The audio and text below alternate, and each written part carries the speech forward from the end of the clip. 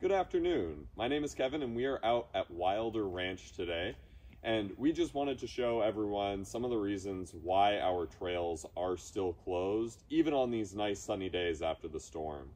One of the reasons is that we have lots of large hazards down across the trail, such as this one, like this large Douglas fir. This is consistent throughout the whole park.